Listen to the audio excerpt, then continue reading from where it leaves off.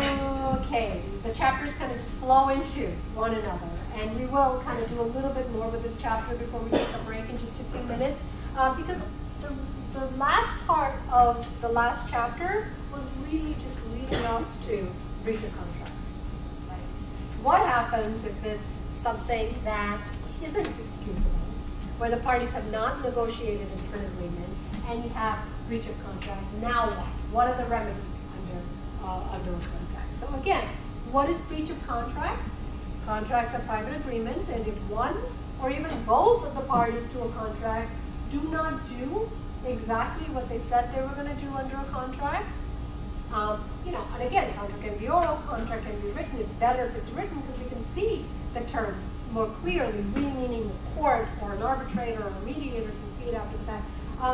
That could lead to a breach, and a breach could lead to remedies. Remedies are to correct something, but most likely, breach of contract leads to damage. There are other things, but most things damages. So when we say that someone has to perform on a contract, whether it's to build a house or whether it's to pay somebody, performance comes in three different types. Okay, there is, not shockingly, complete performance, also referred to as strict performance. There is substantial performance, meaning did most things, but it's still a minor breach. Or there is, shaking your head, inferior performance, where it is a material breach. Okay? So the words basically tell us what is complete performance. That is, if the world operated in utopia and everything was just perfect, a party to a contract renders performance exactly to the satisfaction of the other party, exactly as required. If that's the case, then we can just pack up our books and go home because there's nothing more to talk about, right? Complete performance means it's strict performance and there's been no breach, and there's no reason for Chapter 16, right? That's a perfect one. Tender of performance just means an unconditional and absolute offer by a contracted party performance. So yeah, I mean, it just means that there has been perfect tender of performance, which just basically means that both parties did exactly what they were going to do. Haha, real life, that rarely happens. What does happen in real life, in contractual obligations, is we get pretty close, okay? There is substantial performance. And what is substantial? Well, performance by a contracting party that deviates, meaning shifts only slightly from complete performance. So, are you happy, fully satisfied if you don't get 100% but you get 90%? I mean, you're substantially happy, but does the human in you or does the business in you easily give up the 10%? Or just, are you that evolved that you just say, oh, I'm sure they did their best, I'm just going to move on. Or, and I'm not just putting it on your doorstep as a person, as a business, as a corporation, if you didn't get 100% performance, don't you have a legal duty to your shareholders to seek remedy for that 10%? Of course, because there has been a minor breach. Occurs when a party renders substantial performance of its contractual duties, but not 100%. So a breach is a breach, right? So you may, an example might be, we're talking construction, and, the book obviously was written before the presidential election because it gave Donald Trump as an example, and it said, Donald Trump, the real estate developer, negotiates with a contractor to make another big mega structure somewhere, and he negotiates into the contract that he wants 3-ply windows for a $100 million building, and the building is completed, but it's 2-ply windows. Okay. Now you might, if it's a huge, Trump Plaza type building where there are windows everywhere, once it's done, it's not like you can fix it after the fact very easily, right? You can't, it's too late. I mean, Trump has sold all those apartments to the Chinese. It's too late now So what did Mr. Trump get? He got substantial performance. What is he left to deal with? A minor breach. And let's say the value of a building with 2-ply windows is 95 million. The value of the property with 3-ply window was indeed 100 million. What is Mr. Trump entitled to? And what can you bet that he's going to? I mean, I don't think Donald Trump lies down and just rolls over. What is he going to do? He's going to sue. For what? For that 5 million. So you get the idea that a minor breach leaves, is not the end of the story, right? I mean, here you go. You can recover damages.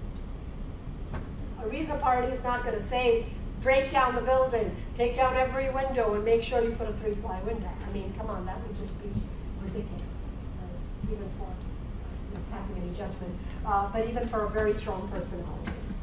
Okay, so that is a substantial performance minor breach situation. But what if, oh my God, it's not as easy as that. It is inferior performance, where one of the party fails to perform expressly or impliedly on a contractual obligation and impairs or destroys the essence of the contract.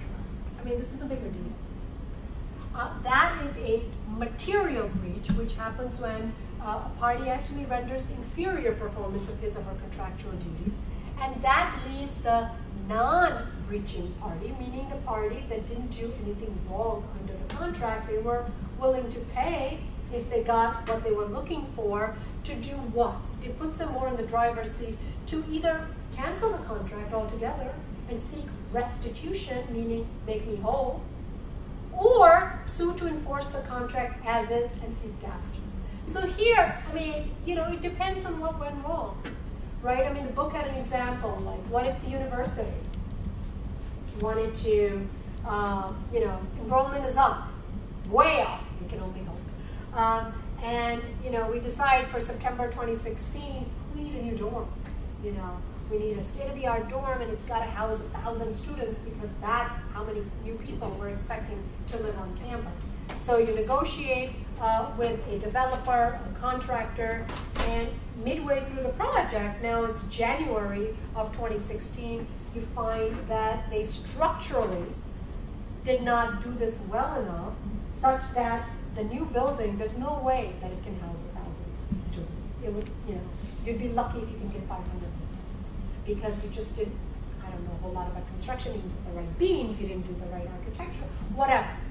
Now, that's called being in a pickle, right? What is the university supposed to do, right? Do they go ahead with this building instead of starting from zero and say at least we can accommodate 500 students and maybe we can give vouchers or something else or make sure that we have a system with off-campus housing or something like that?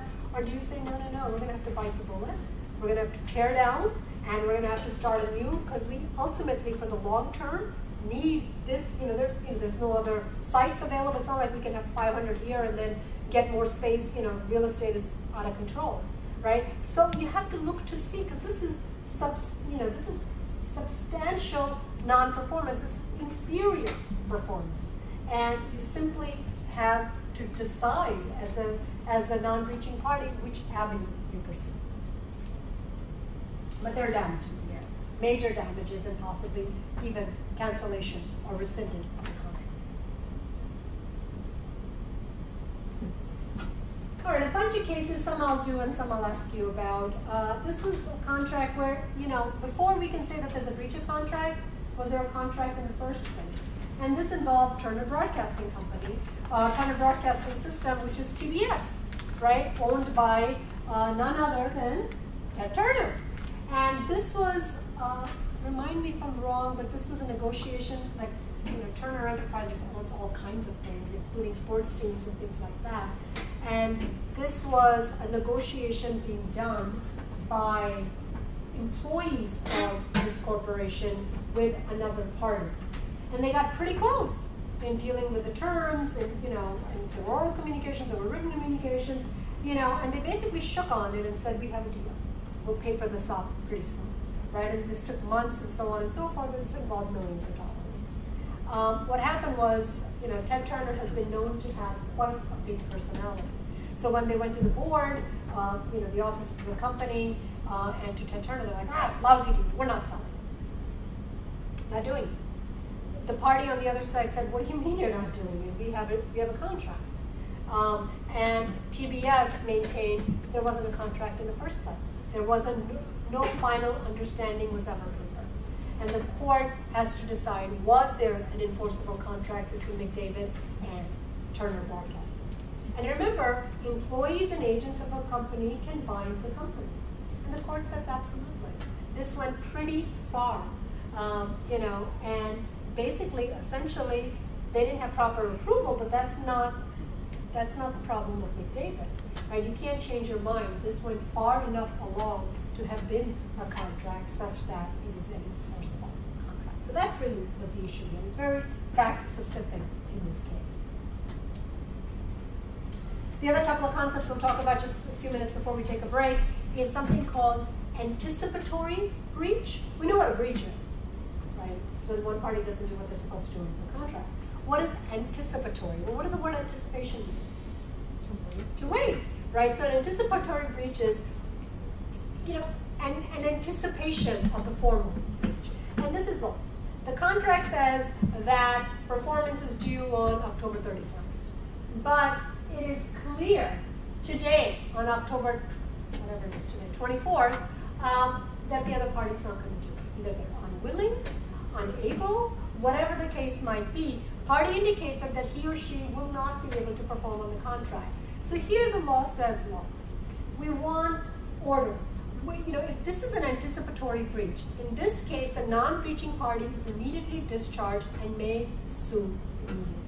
And in fact, or sue is kind of too hard a word, may take action to treat this contract as being breached and take proper steps to protect themselves. And we'll see there's another concept, I don't know if it comes up right away, of mitigation of damages. Just because someone breached a contract with you doesn't mean that you say, all right, well, it wasn't until the 31st that we had negotiated. I'm just going to sit here and do nothing for 7 days. I could have gone out, I could have negotiated with someone else, I could have tried to mitigate, but I don't. The law is going to say that's going to be a problem for me as a non-breaching party because I didn't take anticipatory breach seriously, right? Anticipatory breach means that if you know that there's been a breach already ahead of time, do something about it ahead of time. Okay, what do you get when there is a breach? You get typically damages. And, damages are, in a breach of contract case for the most part, money.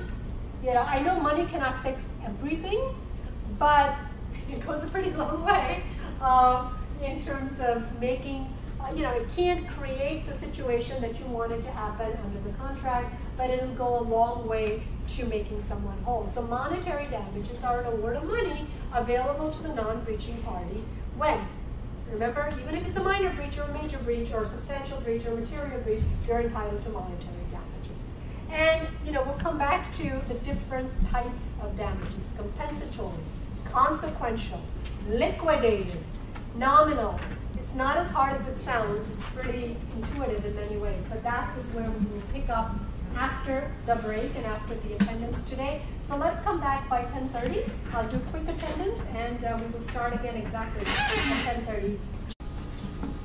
By the way, I'm getting questions about the exam, and of course, everyone wants to see the exam, and I think you should. I think you should absolutely look at the exam, look at the questions you got wrong, take a look, try to see why you got it wrong, because that's how the final is going to be. So don't, we'll try to wrap up as quickly as we can today so you have the time to do that. But take that opportunity because to me that's the best way to prepare for the next exam. But honestly, I think, the mean and the average is maybe a point or two lower than I'm usually used to seeing it, but kind of where I expect it to be. But I do hope it to be a lot higher for the final exam, and it almost always is higher for just about everybody. So do not be discouraged if your individual performance did not live up to whatever your expectations might have been. So we'll have time for that. But let's get back to contracts because, what do we want to talk about on a Saturday morning if not money damages, right? So we left off with all of these different terms, right? I mean, someone breaches a contract with you, you go to court, and you're looking for money to make you whole. And unfortunately, or fortunately, there are different ways to describe the money that you're getting. And And again, as I said, don't be afraid. Let's look at what each of these terms mean. When someone breaches a contract and the other party is looking for monetary damages, the number one measure of monetary damages is this one. It's compensatory damages. And look at the word compensatory. Compensation. To compensate someone for something that went wrong. That makes sense, right? I mean, none of us can put the world into the way it should exactly be, but at least the legal system provides us a way to get as close as possible. So what are compensatory damages? An award of money intended to compensate a non-breaching party for what? For the loss of the bargain. That's a fancy way of saying is, I negotiated and I bargained for this, I didn't get that, and that is the loss of the bargain. And money is hopefully going to make me whole, right? And that's the purpose, to place the non-breaching party in the position, or I would say as close to the position that they would have been had the contract been fully and completely performed. And it's also referred to as restoring the benefit of the bargain. It's like 15 different ways of kind of saying the same thing. Let me just see what the next slide says, and then I want to give some examples. Yeah. So can I look up in a book what the measure of compensatory damages will be in a particular situation? Is that even possible? Think about it. Every contract is unique, right? Every contract is a private agreement. So, you know, the measure of compensatory damages is unique to that contract and to the breach. So, award of the amount really depends on, well, what kind of contract was it? You know, and if you see examples for sale of goods, construction contracts, employment contracts, who was the party that breached the contract. So these are the kinds of factors, and I'll give you a couple of, examples. Sale of goods, right? One party is selling something to another party. What do you think they're getting back in return? Money, right? I will sell you these goods for your business, deliverable on November 1st at the price of $10 per unit. And I'm going to make it simple. I'm buying 100 units, right? So what's the contract price? $1,000, right? I hope I got the math right. 100 times 10 equals 1,000. I will pay you $1,000 on November 1st, and I will get these units. Now, what do I need these units for? Well, I'm going to use them to sell things at my retail stores and blah, blah, blah, right? I'm going to jack up the price and sell things. Okay. Let's say delivery comes late. And instead of November 1st, I actually am told that they can't deliver on November 1st. I might have to wait 4 or 5 days. Well, that's just not going to fly. You know, I'm a small business. I need this product on November 1st. And let's say they told me, they were nice about it, they told me 2 days in advance, right? That's an anticipatory breach. I knew 2 days in advance. What should I be doing? I'm frantically calling up any other place where I can get this, right? And I find someone who's willing to sell me 100 units. The only problem is that it's $15. Right? I can't get it for $10. I mean, you know how timing is, right? I mean, when you're desperate, you're going to pay more. Well, what am I going to do? I have to. I go ahead, I get delivery on November 1st, but what happens? Instead of paying $1,000, 100 times 10, I now wind up paying 100 times 15. Thank God I picked easy examples, equals $1,500. What kind of breach was this? It was definitely a breach.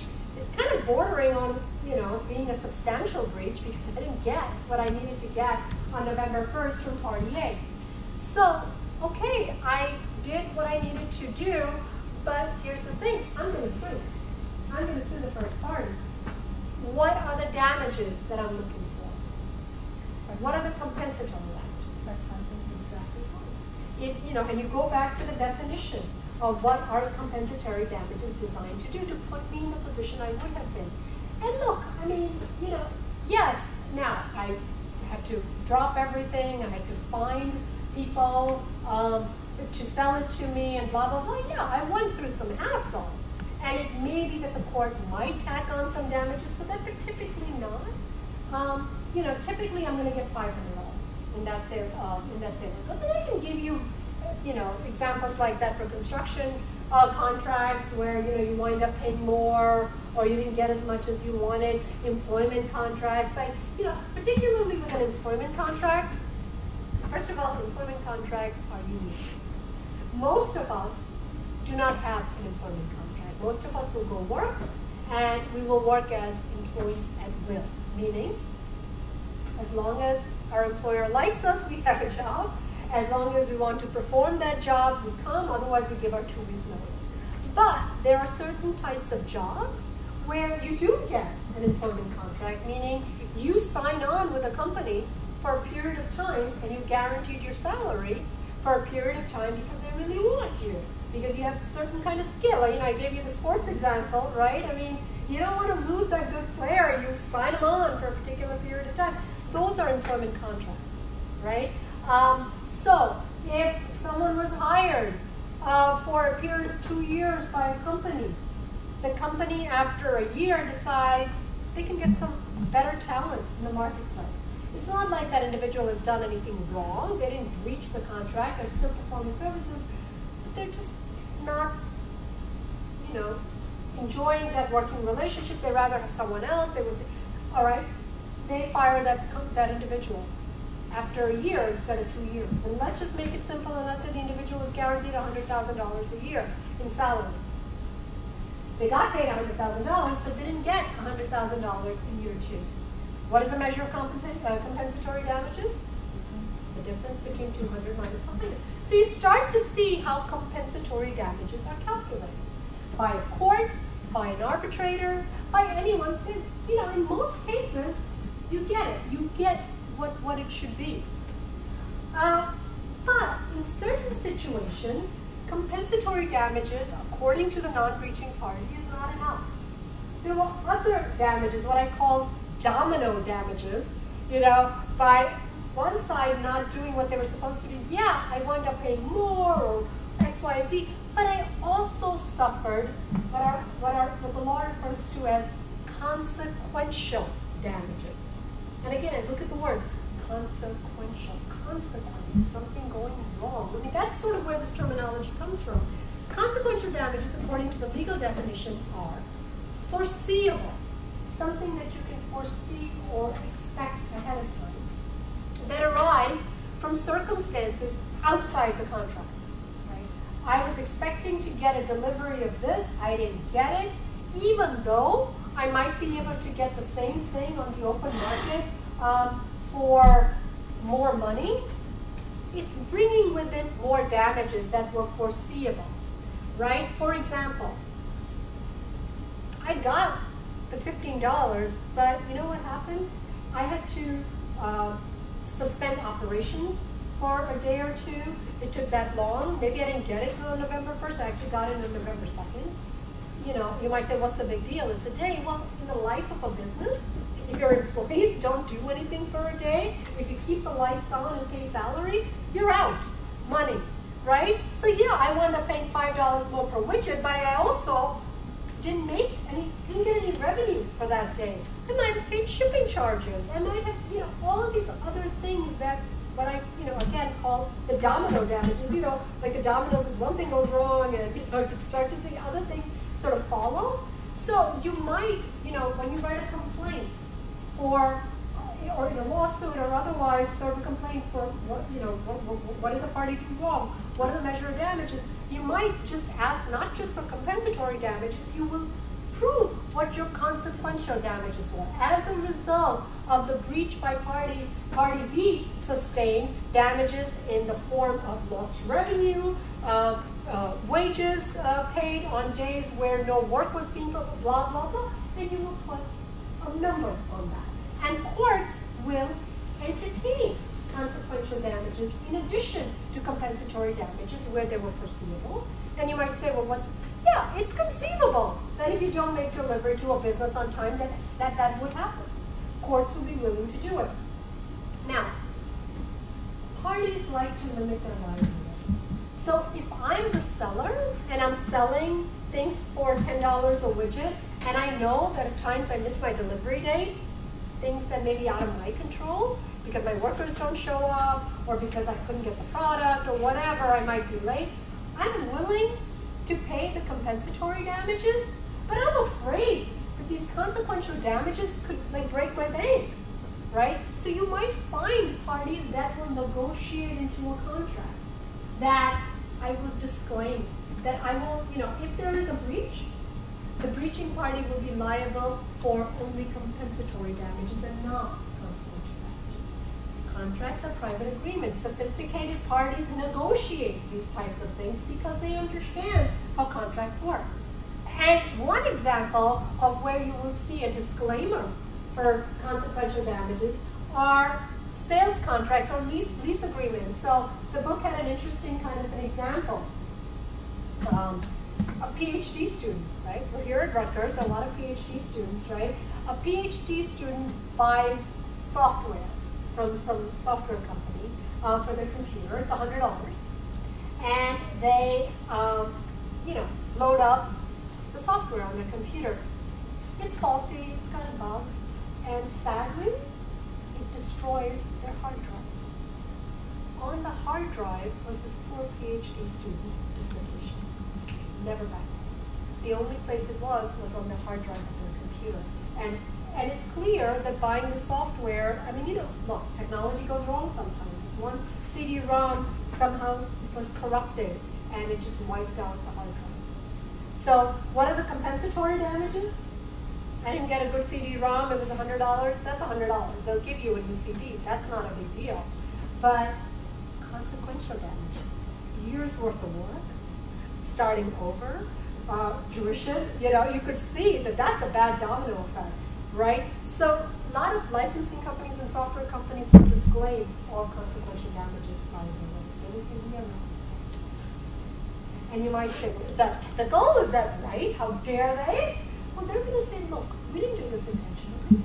It is possible that in our factory in Michigan, thousands of CDs are coming out, and one of them got corrupted through no fault of our own, regardless of our quality control and so on, and we're not going to go bankrupt over that, And by the way, we will tell you of the disclaimer, and you might say, well, when did I know about it? You knew about it when you look at the fine print on any piece of software that you buy, that most of these things have disclaimed liability for these types of damages. So you get a flavor for how the real world uses contract law to basically enhance their legal position.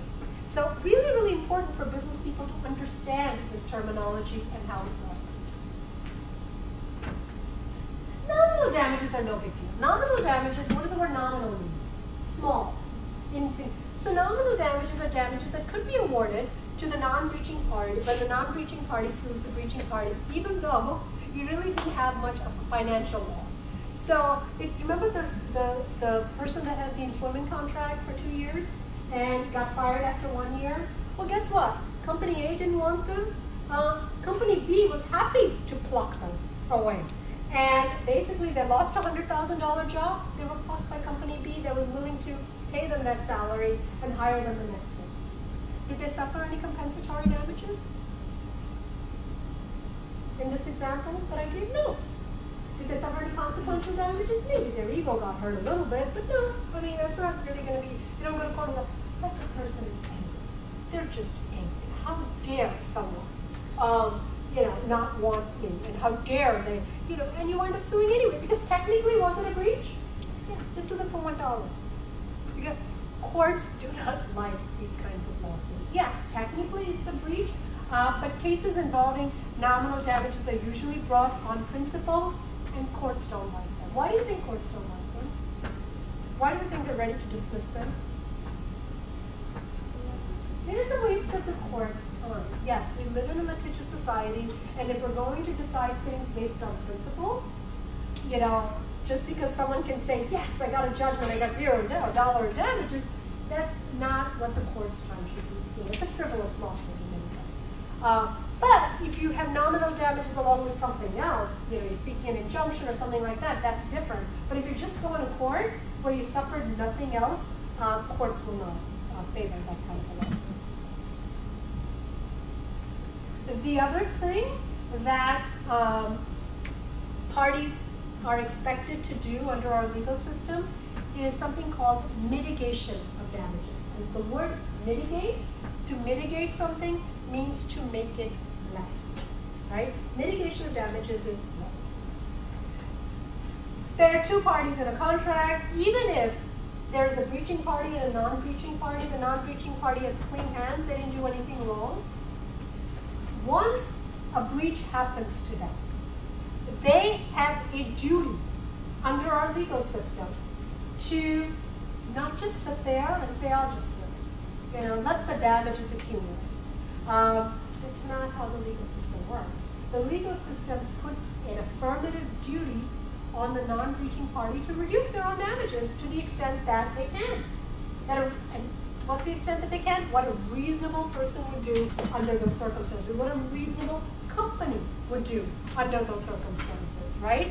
So the extent of the mitigation depends on the type of the contract. So for example, if an employer breaches an employment contract, remember our person who was fired after year one says, you know what, I've been meaning to travel and I'm not even going to look for a new job. I'm just going to say I had a 2-year contract, someone canceled that contract in year one, I'm just going to go to court, sue for $100,000 and sit back and enjoy next year. Not so fast. Have a duty to mitigate damages. Try to find substitute employment.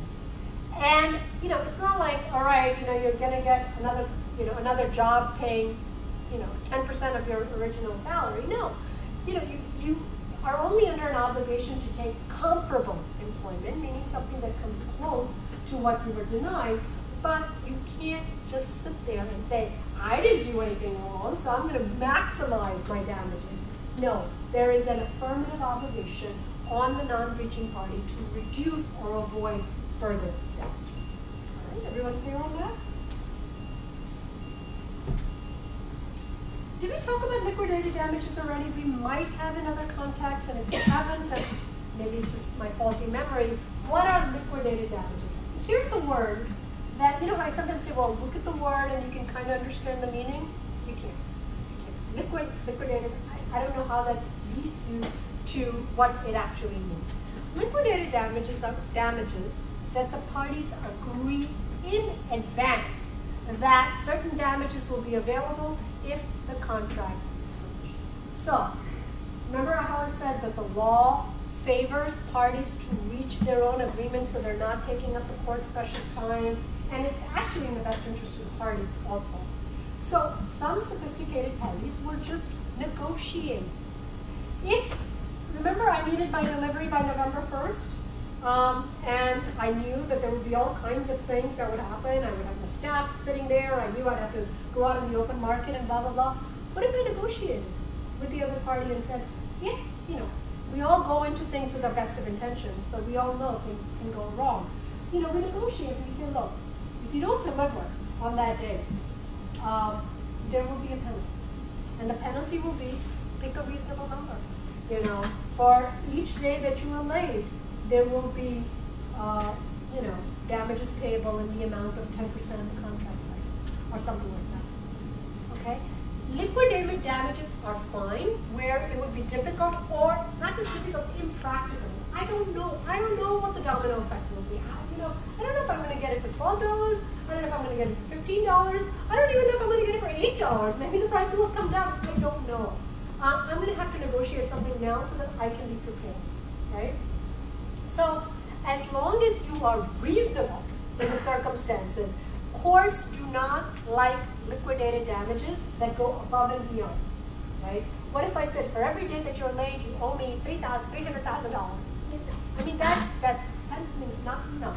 They have to have some relevance, some concept of reality of actual damages. They're not exact, but if that's the case, courts will say, more power to you, negotiate your own liquidated damages, and then you're not taking up the courts.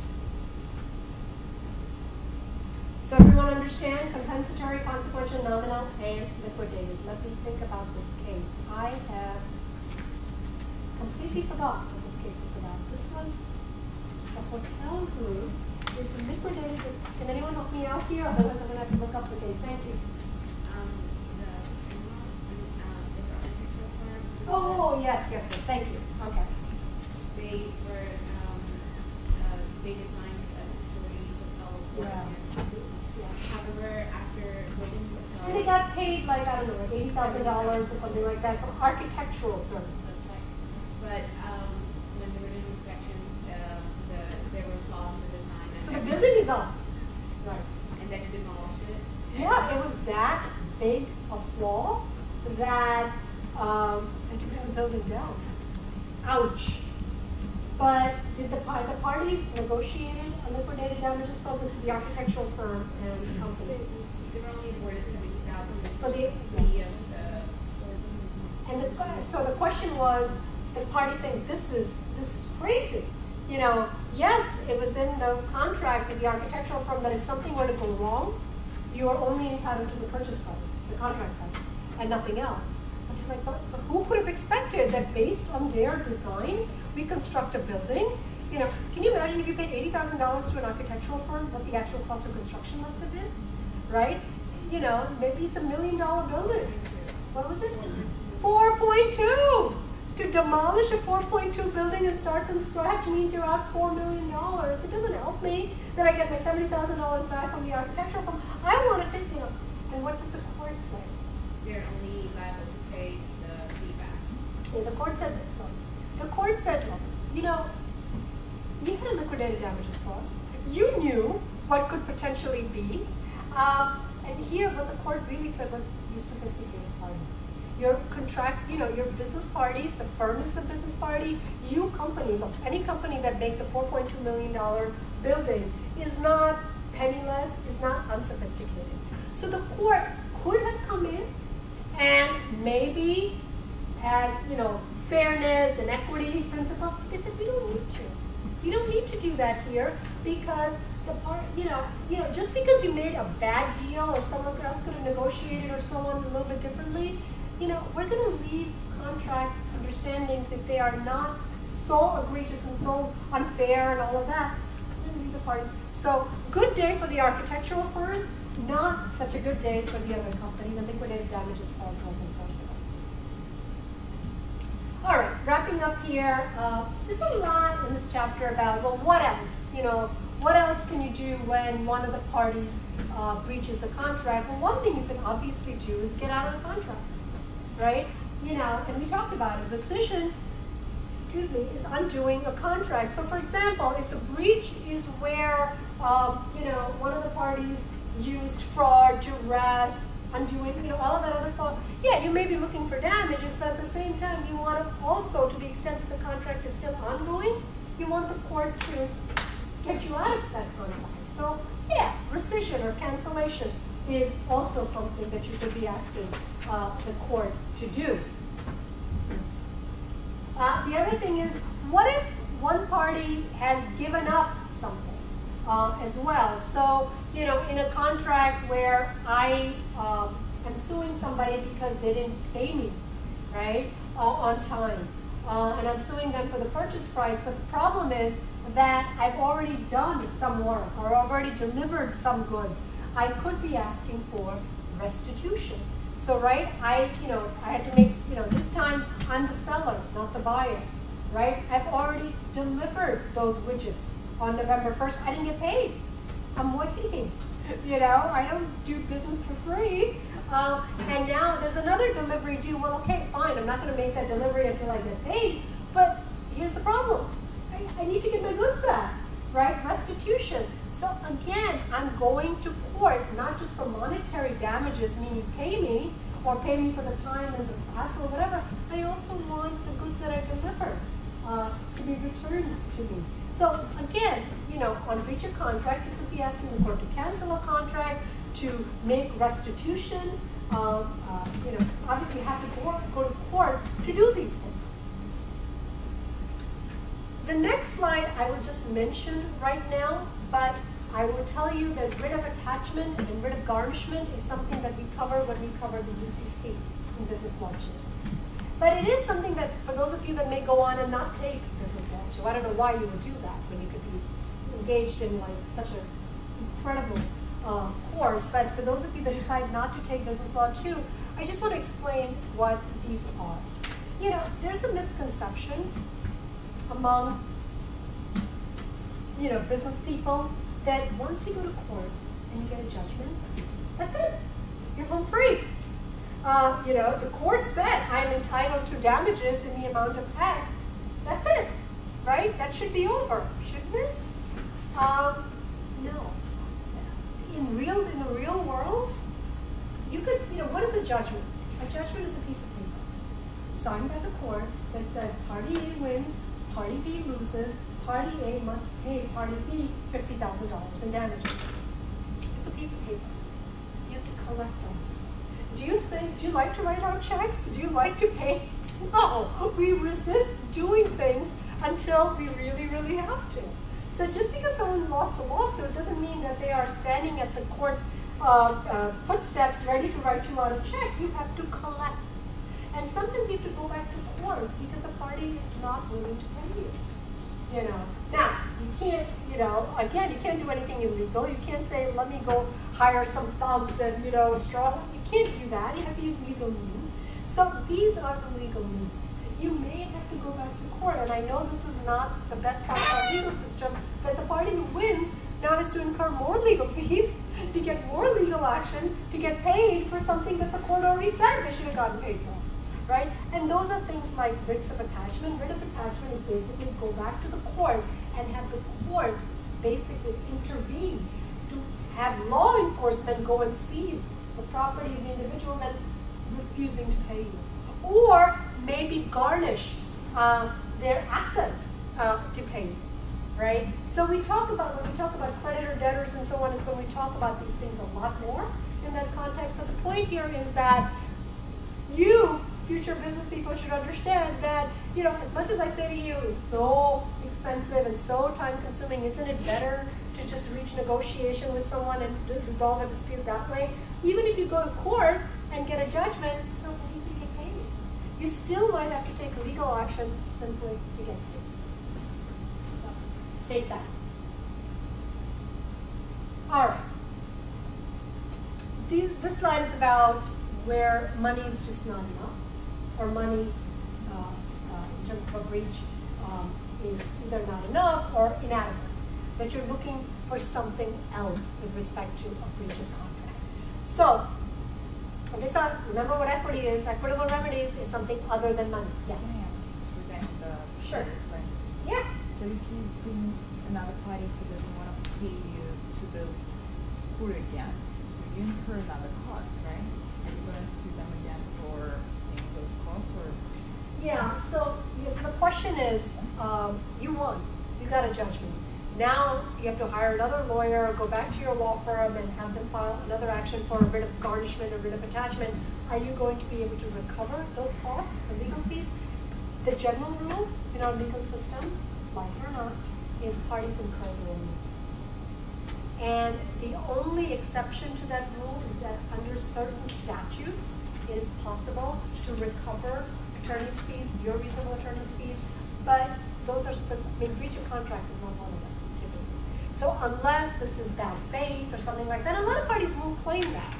And some courts may grant it on that basis, but the general rule in our legal system is each party incurs an own fees. So this is not like the party who won has to pay the other party's legal fees? No. The other one. Yeah. Yeah. So, I mean, and it's a worthwhile point to sort of bring out, which is to say that only in certain kinds of lawsuits can you get the losing party to pay your legal fees, but in most lawsuits, you don't get your legal fees back. You know, so cost of litigation, that's why I sometimes say that if you're suing for $50,000, but you're going to incur $60,000 in legal fees and lost time, do the math. It may not be worth it. And that's not fair. And that's all the more reason where contracts should be better drafted to anticipate and deal with these issues. Because going to court is not, it doesn't make economic sense unless you're talking about millions of dollars. But it's an excellent question. All right, so we're back to what are the types of equitable remedies, meaning things that are different than money. And we'll talk about specific performance, reformation, and injunction. All right, I hope that this is on the slide. Yes. What is specific performance? Specific performance. I think that kind of defines it. Specific, meaning something specific. Performance that is specific. A remedy that orders the breaching party to perform the acts promised in the contract. So, I don't want money. I want what I was supposed to get under the contract. Now, that might not be something that is even possible. I might sit there and have a temper tantrum that I must have my delivery on November 1st, and you must, because that's not realistic. It's just not going to happen. But there are certain types of contracts where specific performance is possible. What if it's the sale of something that is so unique that, the book had a good case about it where it's a piece of property, where a couple entered into a contract with another couple to buy a piece of property in upstate New York, and at the last minute, the facts of the case weren't, I know the facts of that case. It actually involved the seller where, I think the wife had multiple sclerosis. So it was a sad situation. They were selling based on medical needs, and then, ultimately they didn't need to do it financially, and they went to the other side and they said, could you please back out?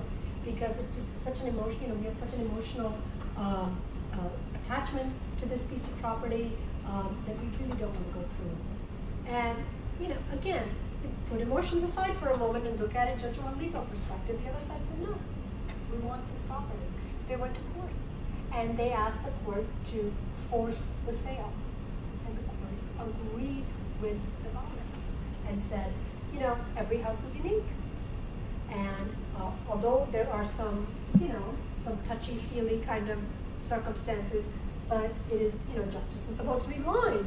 We're going to order sale of the property based on specific performance, and not for, the other party could have just asked for damages. They could have said, well, what if we buy another property that's similar and you have to pay us, the difference and all of that. They don't want that. They wanted that house in that part of upstate New York, and they got it.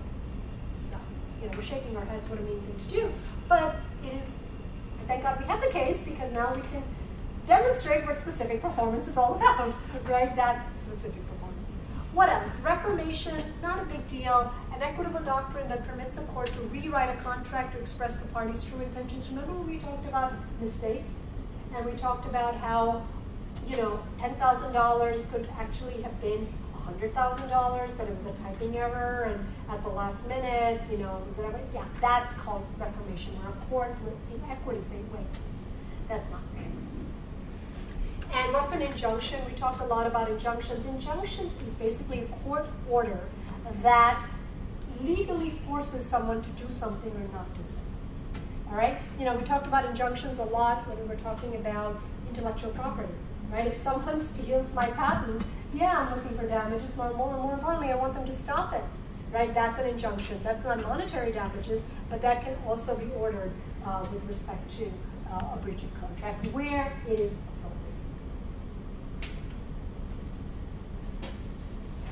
appropriate. Was this a case that I've already done? Yeah. Shame on me. I thought it was a text box. So it was an actual case. All right. I get my additions to the textbook mixed up. So they actually made it a case. All right. Well, that's good. We're done. That was this case. This is a case where, we have a young spouse, and the court absolutely said that the property has to be sold to the buyer. Excuse me. Arbitration. We've talked about arbitration as a way to avoid the court system, right? Arbitrator is someone who, and by the way, arbitration is a relatively formal process where a neutral third party decides a dispute as opposed to a judge and a jury, right?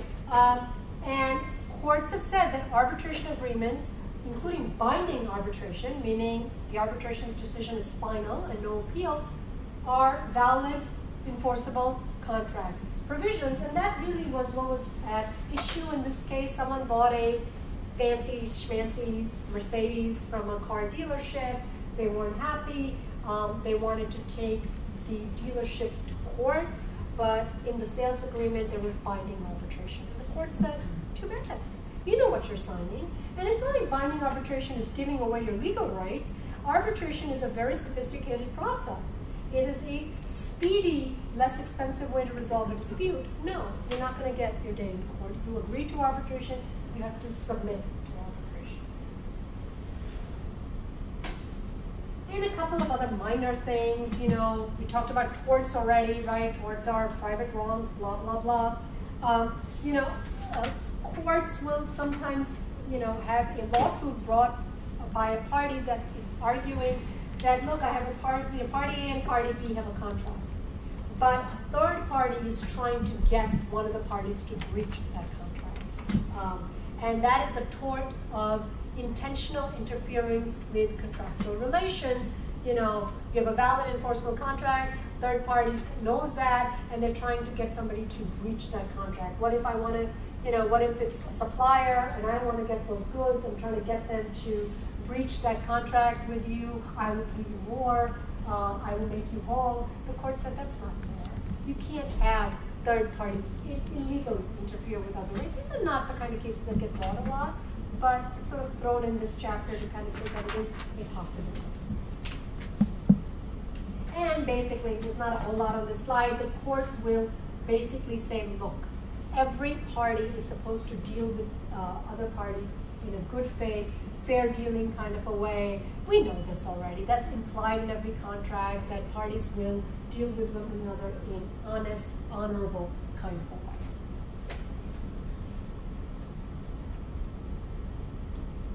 All right, forgotten one more case. Fortis Insurance. Oh, I remember this case. This is a sad case. Does anyone remember? This is the health insurance case, right? Anyone want to tell me a little bit about this case before we move on real quickly? It's the kind of thing that almost cannot happen anymore under the new healthcare reform law. This is 2009, and this was something that insurance companies were sadly doing. You know, someone buys an insurance policy. I don't mean the kind of policy that you get from your employer, where someone goes to an insurance company and buys an individual insurance policy to cover them. And on that insurance, this was the facts of the case, on that policy there was a question that said, have you ever been diagnosed with a autoimmune disorder or something like that? And the person said, no, I don't think so, no. And they just check off no. And based on their health history and blah, blah, blah, the company issues them a policy to cover their medical expenses and pay premiums, blah, blah, blah. And then this person, I think, goes to give blood or something like that and has blood work done the following year and sadly finds out that they're HIV positive. Right? And the doctor writes a note and accidentally puts the wrong date. Things happen, right? You'd say, nah, that can never happen. It happened. Where let's just say they bought the policy in 2009 and the actual diagnosis came in 2010 and the doctor just writes, the patient diagnosed May 2009. It goes in the medical file. And then later on, as you can imagine, when you're diagnosed as HIV positive, you're going to incur a lot of medical expenses and a lot of costly drugs and so on and so forth. The insurance company actually gets this paperwork about the doctor's note. They look at it and they actually, you know, they have sort of adjusters and so on, and they think that the person lied on their insurance application because based on the date that the doctor put, it looked like the insurance application came after. And they canceled the policy. So here's an individual that now has no more health insurance and has all of these bills, and they actually try to negotiate with the company and say, give me a chance. No, I didn't know. You know, you can cancel my policy. Let me do it. The insurance company says it's something we can do. Shuts them down completely. And the person sues, they hire a good lawyer, and they get this. The little guy wins, get a $10 million settlement. And the insurance company goes to court and says, that's ridiculous. You know, we're willing to pay the compensatory damages, the cost of the medical treatment doesn't rise to $10 million. Why are we getting slapped with such a big lawsuit? Well, here's the thing. You know, the measure of, you know, when I went to the damages, I gave you compensatory, I gave you consequential. I didn't give you punitive, did I? Right? Because punitive damages are not something that are typically given for breach of contract. But they are for bad faith, right? And here, the court basically said, this is bad faith. what is the job of an insurance company? To at least be reasonable. They didn't even give this person a chance to explain, but they could have actually sorted this out, even if the law legally allowed them. And they can't, by the way, no insurance company can do this today. But in 2009, they might have been able to if the person honestly lied on their application, but the fact of the matter here was they didn't lie. It was a clerical mistake that they could have proven after the fact. They never even were given the opportunity. Court said this is a perfect case for punitive damages and the $10 million or $50 million award status. So it was kind of a nice case to kind of bring home the point that even in breach of contract cases, it is possible to get punitive damages if you have